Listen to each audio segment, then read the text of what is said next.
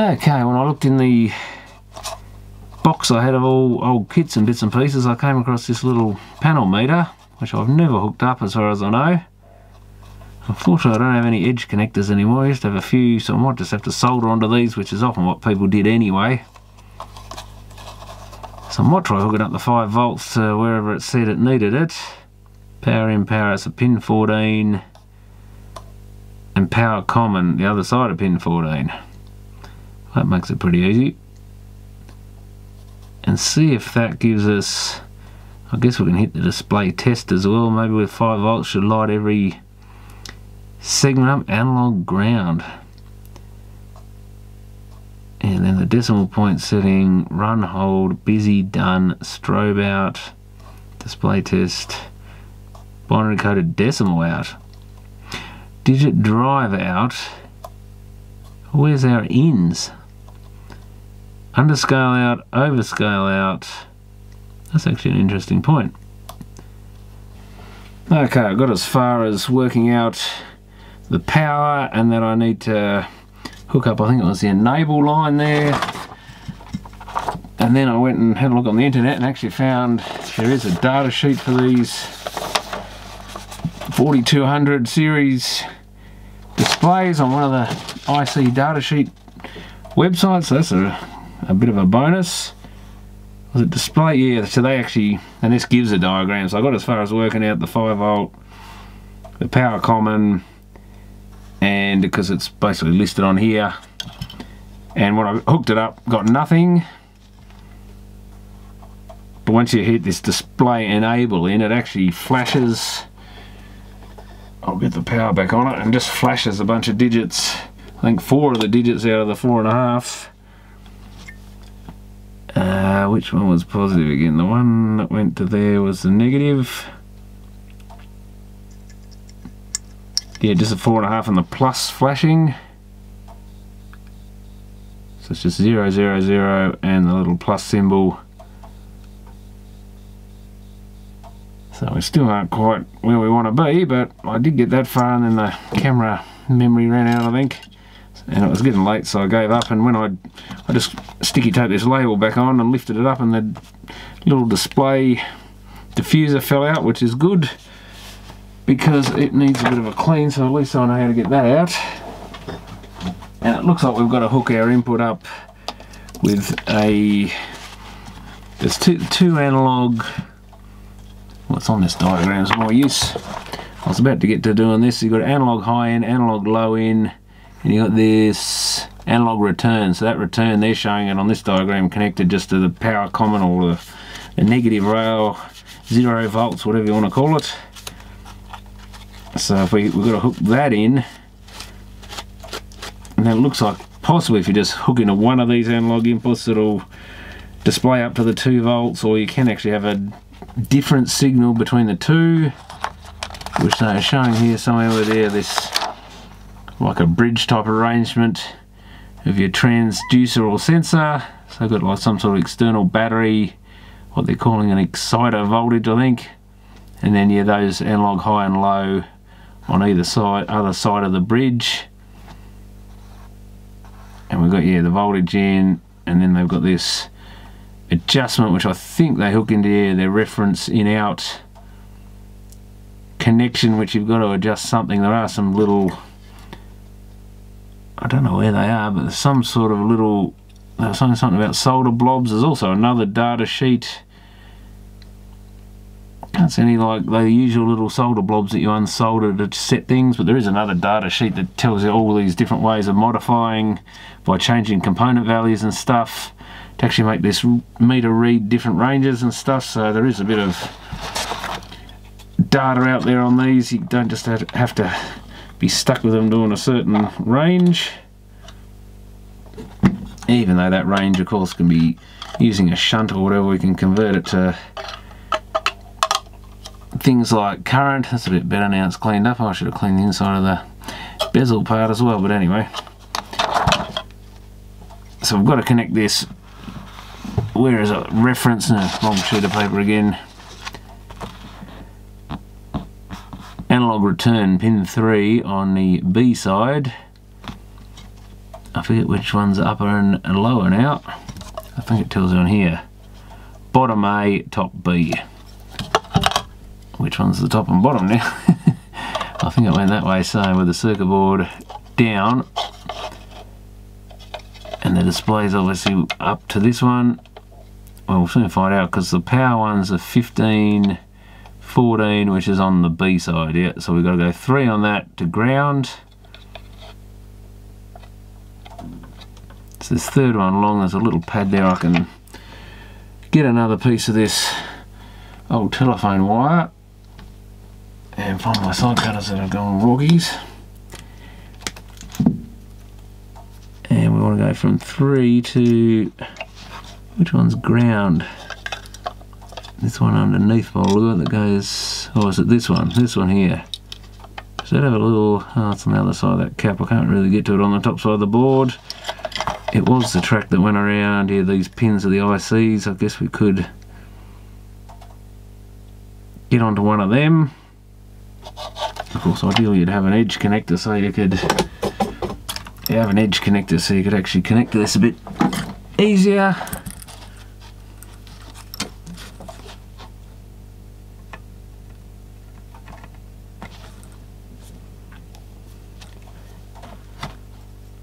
Oops, I just bent those pins. So I'm not sure if you always have to have that one earthed. I guess they leave it separate so you can not earth it if you don't want to. Maybe some scenarios you don't want to do that. I think I'll just bring it around here under the board, somewhere around there. So I don't know if that'll stop it flashing. It might do, but we may have to put a voltage. Some of these things I think flash if they've just got no voltage in them at all. Like, they're not getting a sort of signal, so they flash to warn you that it's kind of disconnected. So you're not sort of thinking there's measuring, 0 volts, for example. Instead the 0 flashes because there's nothing there altogether. Let's see what happens when we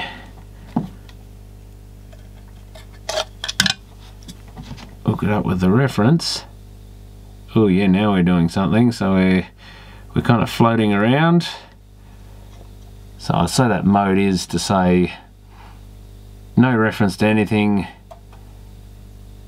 And of course we haven't set a decimal point. It's the other thing they show here somewhere. You've got to set your decimal point. In this case it probably would be that one, 1.2345 if we're going to measure a low voltage. So I don't know if I can now hook a voltage between earth and one of those analog inputs, just like a 1.5 volt battery or something, I guess. This thing's actually counting up, sort of thing. We're not in some sort of test mode or something, are we? I didn't hook up lamp test, did I? Well, lamp test should just make everything light up. I think it did confirm that in here. Display test in. Whoops. Now I've shorted out my power supply. Oh, it actually kept it in memory there for a little bit, whatever it was displaying. Not quite sure what the point. Does this just keep going up? Again, maybe it goes into a different mode, like a test mode or something, when it's hooked to ground, but it's not actually receiving anything to those other reference inputs. And this is the problem with some of this stuff, you just don't know what it's going to do. I'll just leave that counting away. I've got to work out what's the other inputs. Not sure analog high and low, whether they really matter. So the signal input, 3 lines. But is that only if you've got that? So here's showing these little solder bridge things. So they're shown on this diagram. Where are they? Maybe they, normally you'd have like, yeah, literally that etched on the board. 2 little semicircles with a gap.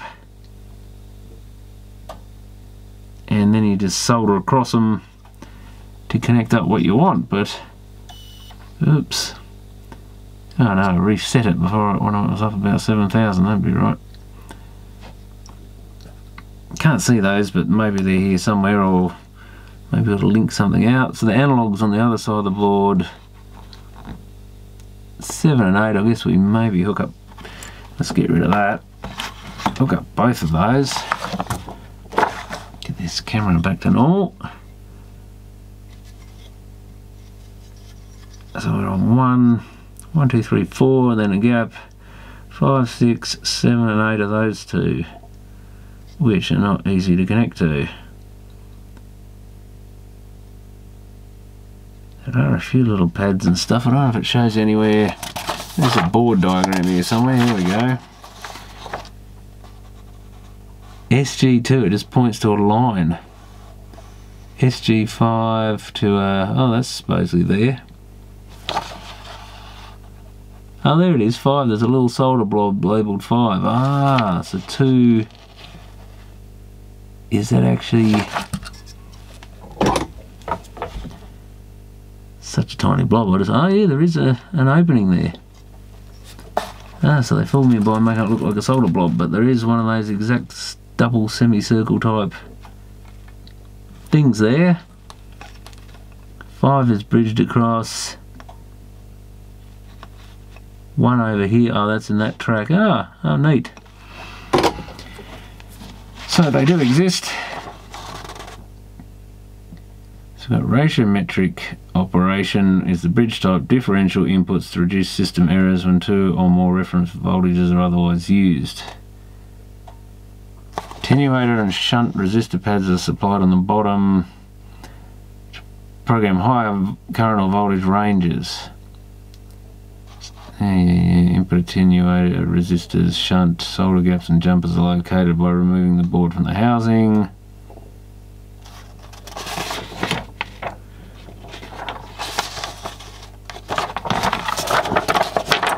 You can run it like a slave. I think that's all the data and stuff. You can run like a second slave sort of display. They made one, I guess, that lacks probably that big ICL chip in it. Probably just had these other driver chips or something, and you just send the signal BCD binary coded decimal from one to the other. And a couple of other, I think 12 lines they said you had to run in a ribbon cable.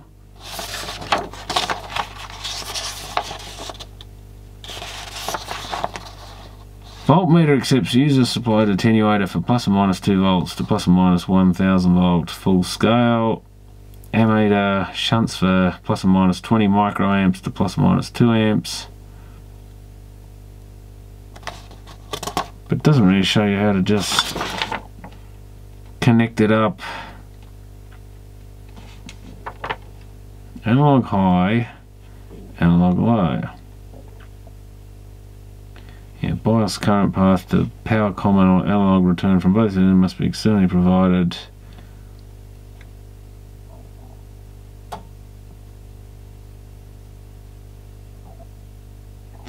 This analog common bias return must be externally connected to power common.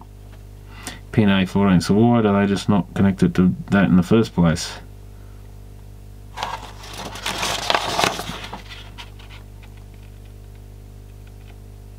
Not really sure, but they still show signal in as either of those, and I guess ground is the other reference. Anyway, let's try and hook onto those. So it was the other side here, wasn't it?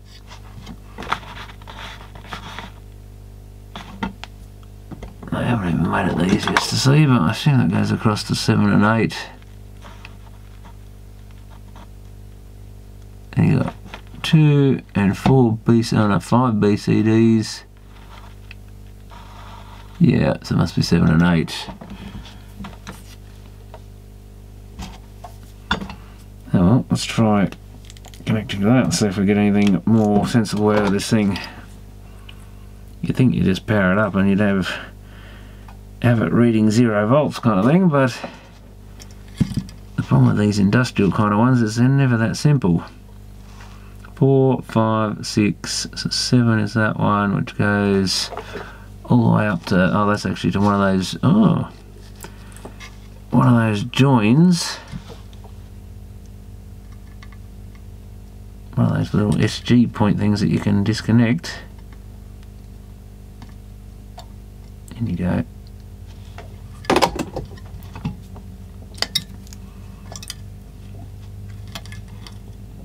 Probably should have stripped that before I soldered it. I'll get one hook to there and one hook to its mate next to it.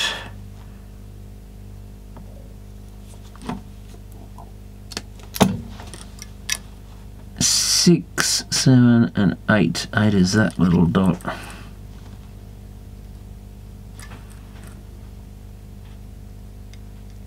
There.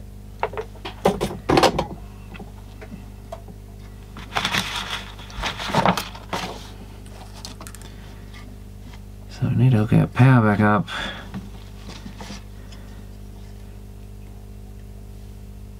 That's definitely negative.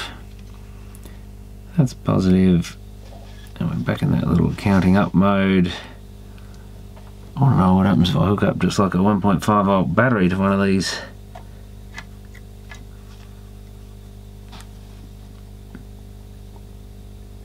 Nothing.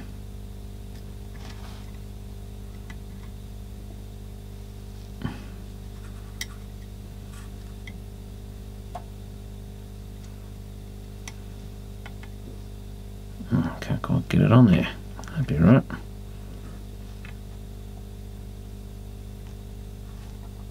How's that? It's showing 1.5, but it's still counting up in the other digits. Or is that just a bit of random? I take it off and it's just going like 16, 14, 13. What the? That at least makes the front digits stay solid. No, I'll go the other way, don't I?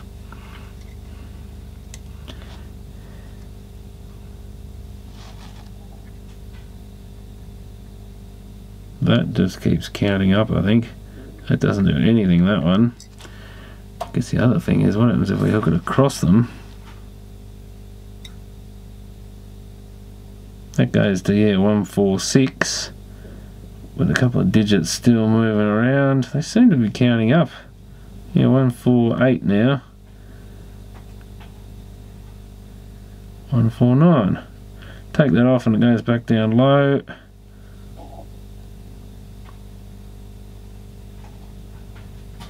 Very weird. So it's like 9.5 or whatever, and changing. Look at that, we get 1.5 at least, but it's still slowly moving up again.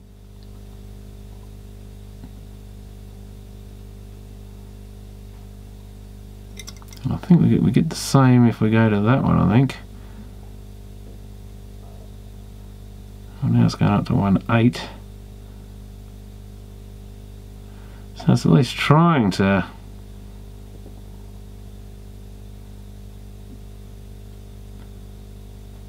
one's ref low, one's ref high, isn't it? I think that's the second one, pin at 8, which is the low end, so that makes sense because it's only low voltage.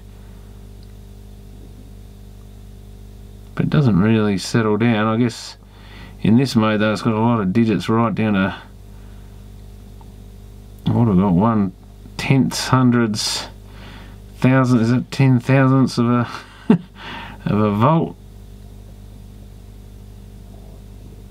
So that's almost getting down into microvolts or something. But it is kind of settling down, sort of. Now we've only got the last digit moving a bit. But if that keeps counting up forever, it's gonna...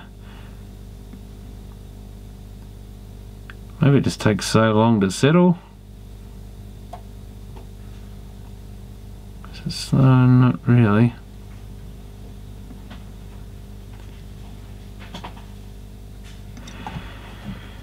Interesting. And now we've still got like 147, even though I've disconnected the battery completely. But it seems to do something, this device.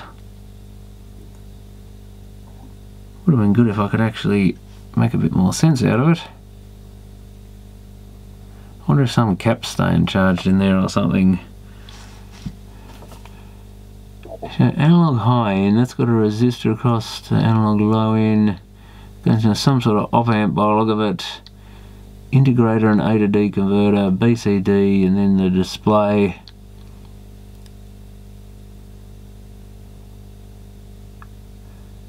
But then we got that reference voltage. Oh, so that's the trim pot on the back, something to do with gain adjust.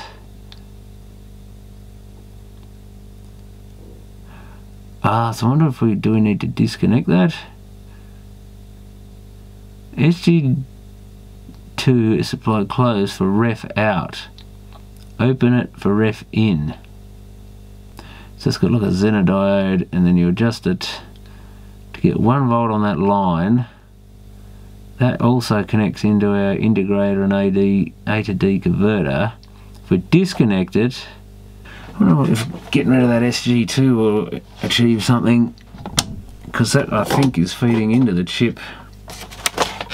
Only one way to find out, I guess, is disconnect it. Where was number 2 again? 1. I should look at that diagram. 2. Is that 2 down here? Oh well. Can't have to try, can it? Basically doing the same thing. Now let's... Oh, we're over ranged. Or something.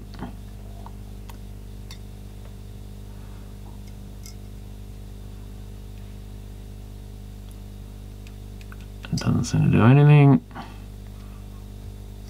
Oops. So that's a problem, because it's got reference voltages and stuff, and we're over ranged.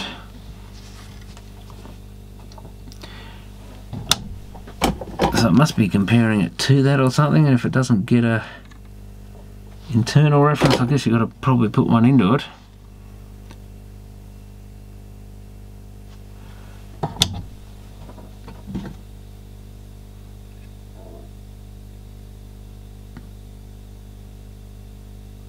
Be nice if that didn't keep changing.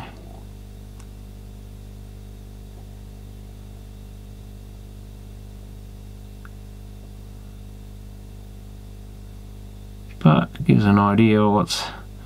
And then it just goes to some random other number.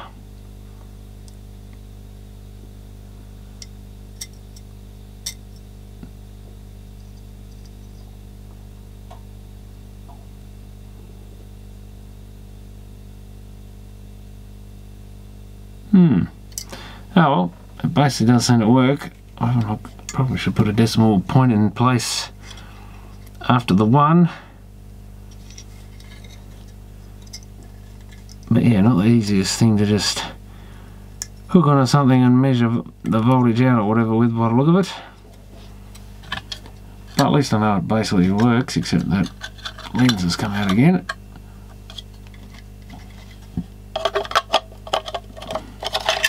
And I can't really easily hook onto that, can I? I need to... Oh, I sort of can. That's negative. Hopefully that's positive and we don't blow it up. Oh, it was working. There we go. And we're back to flashing over range or whatever. That's interesting, because now I've got this hooked up, shouldn't it? Not do that.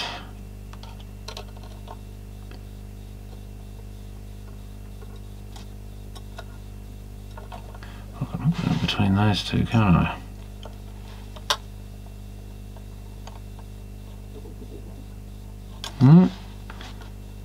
Okay, so it's gone back to... Well, that's what it did when I disconnected that SG2 or whatever. Oh, I must have it the right way now.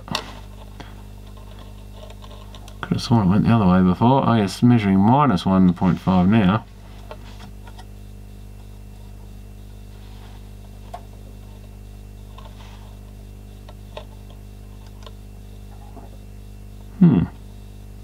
Actually connected. Oh no, there we go. Not connecting it properly. So it's measuring 1.5 volts. Out of that, that's actually fairly, I was going to say fairly steady. Now it is actually steadied down. Still creeping up though.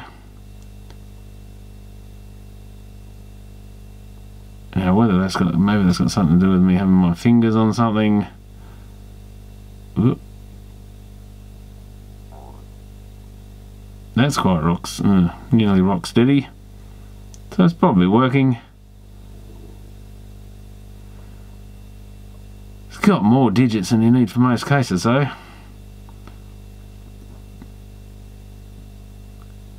Certainly down at the low end you'd want this more reading up higher voltages, I would think, than low ones. You don't need 4 decimal places, I think. Or 3 decimal places. Oh, it is 4, isn't it? 1. Yeah, 4 decimal places, so that's a bit overboard. But anyway, a bit of fun to see if it worked or not. It's probably quite an expensive little industrial type panel meter in its day. Not sure what I could really use it for these days. It's more a bit of a novelty thing. Just have a few LEDs lit up on something. I guess I should probably work out how to get it to read like 0 to 20 volts or something. And then it'd be good on a little power supply or something here. But anyway, thanks for watching.